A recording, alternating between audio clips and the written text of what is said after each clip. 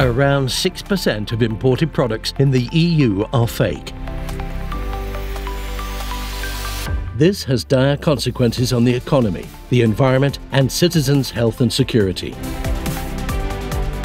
In 2023, the EUIPO collaborated with 4 brands, 2 logistic operators and the Dutch customs authorities to conduct a proof of concept using blockchain technology to authenticate legitimate IP rights holders and their products.